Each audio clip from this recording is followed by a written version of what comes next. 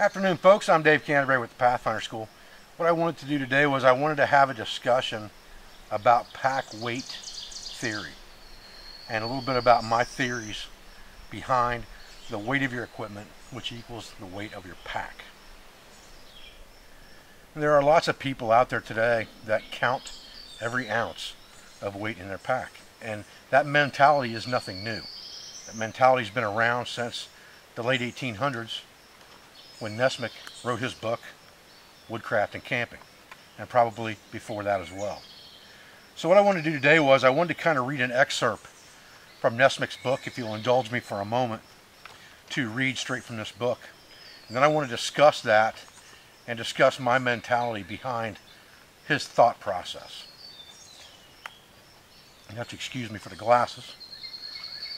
What it says is that why a shrewd businessman who goes through with a guide and makes a forest hotel his camping ground nearly every night should handicap himself with a 5-pack pack basket full of gray woolen and gum blankets, extra clothing, pots, pans, and kettles, with a 9-pound 10-bore and 2 rods, yes, and an extra pair of heavy boots hanging astride the gun as well, is one of the things that I shall never understand.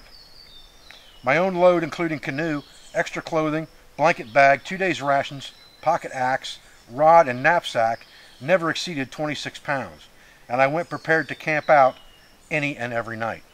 So let's dissect this a little bit and talk about it a little bit at a time and kind of look at what he's actually saying here before we go further into the conversation. He talks about people from the city taking vacations. He's talking about the vacation camper. And at the turn of the last century, there was a big movement in recreational camping, a recreation away from the life and the hustle and bustle of city. And that's an important thing to understand because Nesmith was a great innovator of his time when it came to ultralight packing and the personal experience, stewardship of the land, and all of those things. Nesmith was an innovator of his time when it came to that thought process. So looking at what he's talking about was carried, and bear in mind that this was not carried by the person doing the camping the majority of the time. In the case he's speaking of here, there were guides, as said in this text, and porters as well.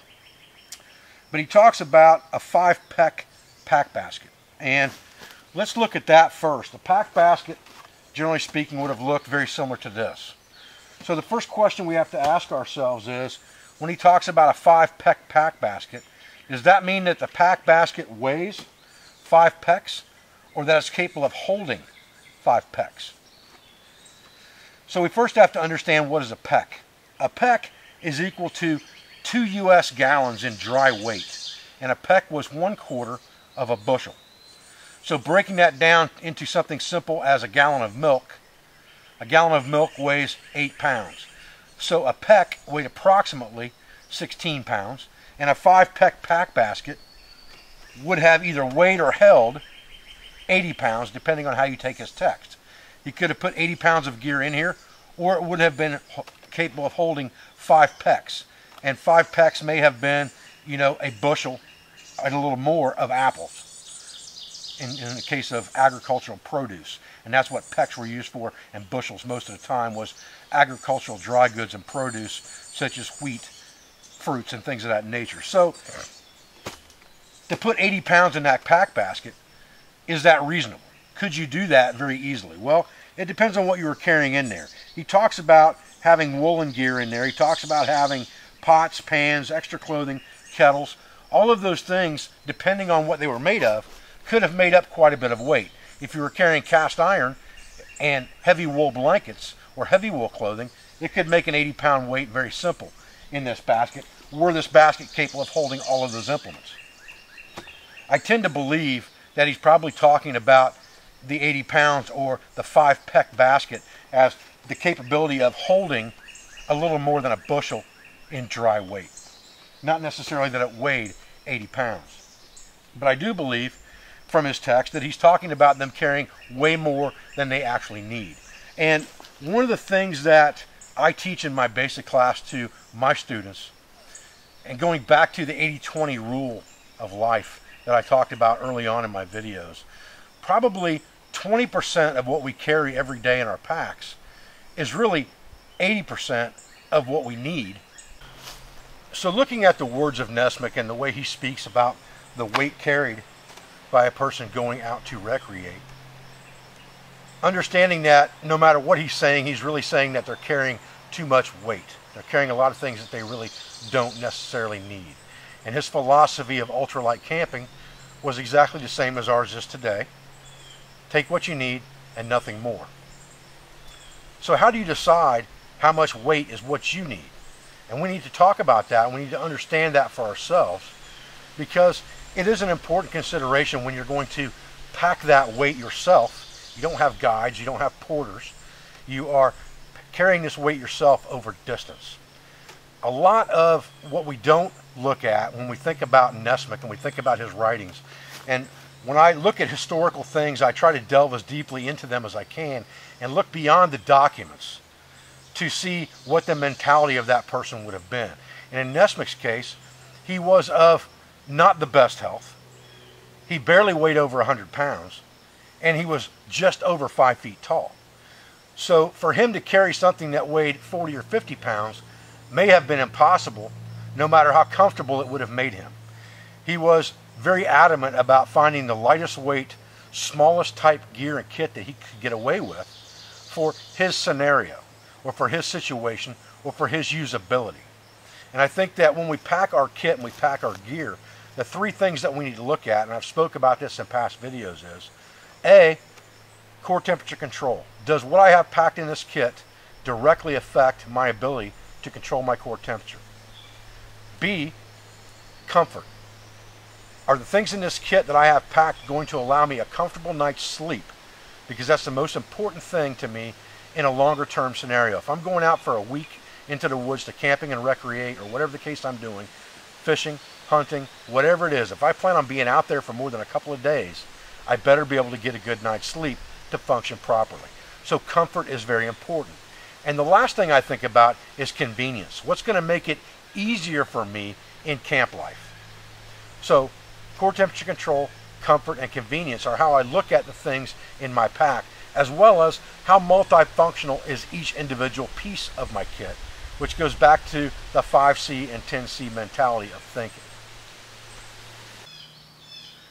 Again, looking at kit or kit items that others carried throughout history, and talking about Nesmik in this video, we have to understand that his kit was proportionally sized to his stature. And I think that's an important thing that a lot of people don't look at.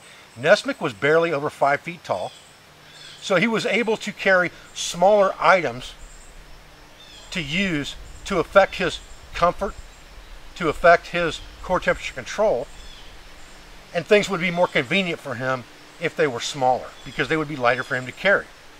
His tarp that he carried on a general basis when he was tramping, as he called it, was 5 foot by 6 foot.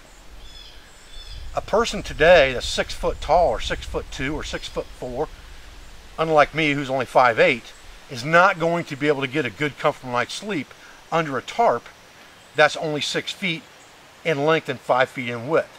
It's not going to happen. The bigger the tarp, the more it's going to weigh. At the same time, a bigger statured person is going to tend to use bigger, heavier tools than a person who is small. It's very much like you handing a knife to your 12-year-old child, and the knife that they can handle versus the knife that you can handle, or the axe that they can handle versus the axe that you can handle. If you're a frail, smaller stature, you're going to require smaller tools that may get the exact same job done, but are not as comfortable or as usable for someone of larger stature. And that goes to blankets, that goes to tarps, it goes to tools, it goes to everything in general. So let's take a look at a couple items really fast. This is a antique Wetterlings crafting axe, and this one has been rehandled. It is about the length of this Scout backpack. And this would have been about the size of what Nesmik described as a pocket axe. His axe was double bitted. He preferred the double bit axe, where I preferred the single bit with the hammer pole. but the weight and size proportion is nearly the same as what Nesmik would have carried. Now, I prefer myself to carry something that's more substantial. I prefer to carry something like this 17-inch trapping axe, which again, larger size equates to more weight. But this is more comfortable for me to wield than this is. Anything that I'm going to do with this, I can do with my knife, because again, my knife is also larger. That goes to what's comfortable for your body size, your stature, and your build. So the axe already shows you that this tool is much larger, but it is a hand carryable axe. It's not a felling axe. It's a bedroll type length axe that could be slid into the bedroll very easily, but yet much bigger than the axe that was carried by Nesmik that he called his pocket axe. Okay, so let's talk about Nesmik's knife. Okay, this is a fairly good replica of a Nesmik style knife. This was made by Battle Horse Knives. This is a Pathfinder series knife. But this was very reminiscent of the Nesmik style blade. And the important thing to understand about this, going back to Nesmik's size and stature, is that this knife was really designed after the most common knives along the frontier and in the woods over time, which were butchering style knives. And this is a butcher knife, a hand-forged butcher knife. I have no idea what period of time this is from, probably 19th century. But you can see that the top here is very similar to this. And you can see that it has a belly on it, just like this. Basically, this is a squatted down version, a little bit wider, of a traditional English style butcher knife. And English butcher knives are on just about every trade ledger that you can find as far as being stocked and traded along the frontier from New England all the way to the West Coast over the period of time in the frontier from the 1750s all the way to the 1890s. These knives were the most common type knives, along with the French trade knife. Which brings me back to the knife that I most commonly carry, which is the Pathfinder Scout. And the Pathfinder Scout is designed after a French era trade knife. But you can see that it's much larger than the Nesmik knife. But that larger knife allows me to do things that I can't do with a smaller knife that would require an axe. I can do larger tasks for processing wood and things like that that I don't necessarily have to use my axe for, saving my axe for the bigger chopping tasks for actually cutting down lumber type material or 4-inch type saplings that I'm going to use for structural material. So I prefer to carry a little bit bigger belt knife. Nesmik preferred something smaller, but again, his stature was much different than mine. He was 5'3", barely over 100 pounds. I'm 5'8", at 200 pounds. So there's a big difference there as far as the weight and the stature of the person carrying the tool. And that's a very important thing for us to look at. Let's talk about, again, the pocket knife or the folding knife. Nesmik carried a fairly small folding knife. This one is a case trapper. It's not exactly like what Nesmik carried. Nesmik carried like a 3-blade Stockman type knife, more of an imperial looking knife, but this is reminiscent of the size, and it's proportionate to the size of the other tools that he carried. And that's important to understand. He had a smaller, more delicate carving tool. He had a butchering type knife, and then he had a pocket axe for doing chopping, processing firewood, things of that nature.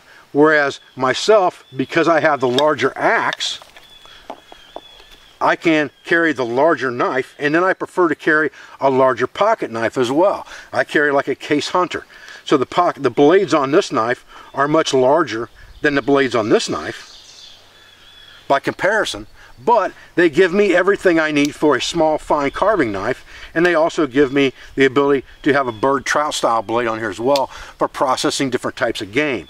So the proportion of my kit is proportionate to the largest tool, which is my axe. And it's exactly the same as Nesmik. He proportioned his kit to the size of his largest tool, which was his axe.